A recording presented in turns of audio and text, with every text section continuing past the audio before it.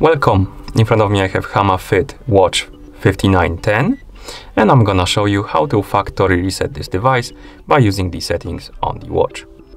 Before we start, a quick disclaimer: if you want to factory reset your watch, make sure that the battery level on your watch is at least above 30%, because if the battery dies during the resetting process, it might damage your device. Okay, now let's continue with the reset. So first thing you will need to do is to either wake up the screen on your watch or turn it on. To turn on the watch, press and hold the side button, and to wake up the screen on it, press the side button.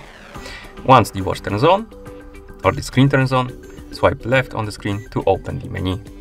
Now scroll down, find the settings icon and tap on it. Here, scroll down and tap on the delete user data option. Then tap on checkmark to confirm. And wait until the resetting process is complete.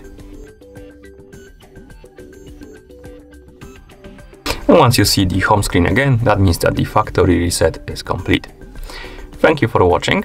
If you found this video helpful, please consider subscribing to our channel and leaving the like on the video.